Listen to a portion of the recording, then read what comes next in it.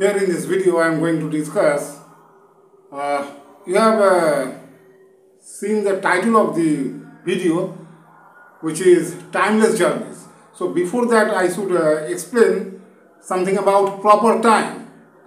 If you have studied special theory of relativity, then you have seen that due to relative velocities there is the difference in time measured by the observer as well as by the traveler. Both the times are different. Okay, say one person is sitting on the earth and suppose that he is the observer.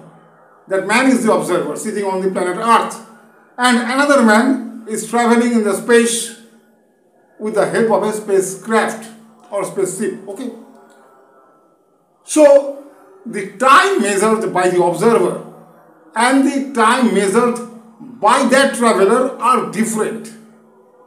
How this comparison can be made? Suppose at the very beginning of the journey, both the persons were sitting on the planet Earth at the same place. Say the starting point is point A, right? Capital A. Point A is the starting point.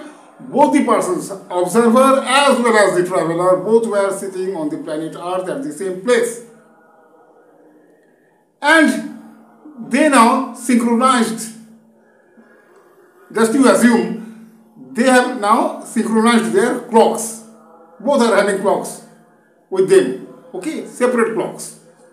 Now the person, one person remains on the planet Earth at the same place. Another person starts his journey in the space with his own clock.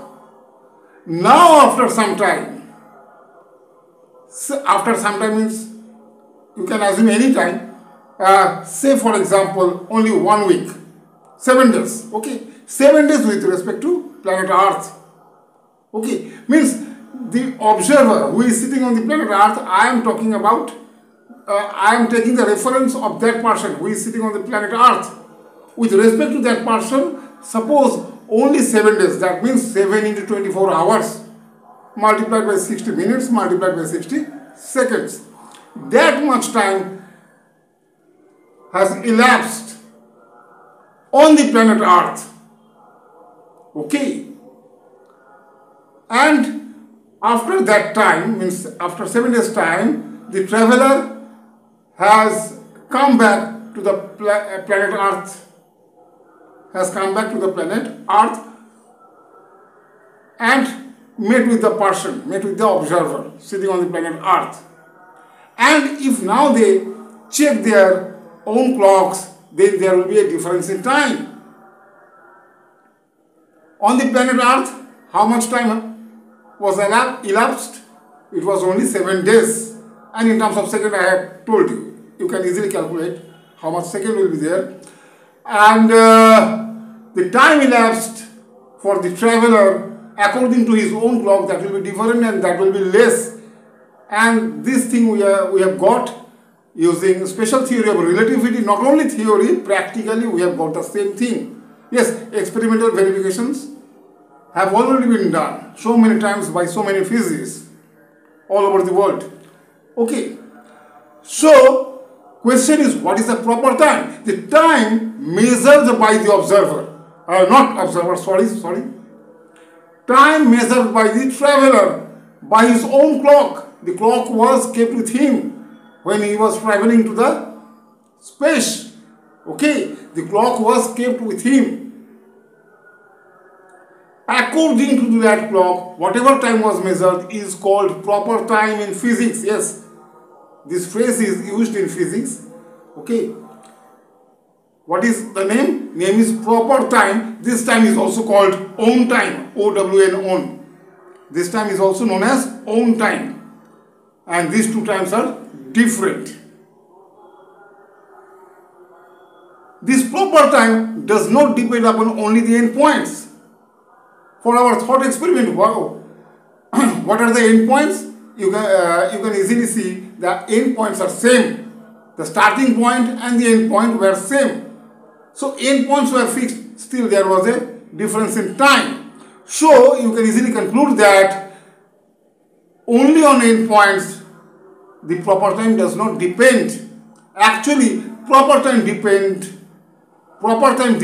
on path followed by the traveler. Okay, proper time always depends upon path followed by the traveler, not only on the endpoints. If paths are different, then measurement of proper time will be different, and that measurement must be made by the clock which is kept with the traveler, and that time is different from other persons or from other reference planes. Okay, so, and you know that if this speed or the velocity of the traveler is much, then time will be slowed down more. Okay, and if the traveler, though theoretically it is, at present theoretically it is impossible, but you just assume that, you just imagine that the traveler reaches to the speed of light itself. So in that case, time elapsed or time dilation will be infinite. That means no time will be required for the traveler to move from one point to another in the universe, whatever be the distance between the 2 points. It is irrespective of the distance between the 2 points. If the traveler moves with the speed of light itself, which is equal to 3 into 10 to the power 8 meter per second, which is known as the maximum velocity, maximum speed, okay, maximum possible speed. Anyway, so main topic was what? Proper time or own time, and in the thumbnail of this video or in the title you have seen, it is written as, what is written there? Timeless journeys. Yes, timeless journeys are possible only if you are moving with the speed of light itself. Otherwise, some non-zero time, means positive time, or some time is required. Whatever be the speed, if it is below the speed of the light, then some time is required to move from one point to another. Okay, so this was all about today's lecture, timeless journeys.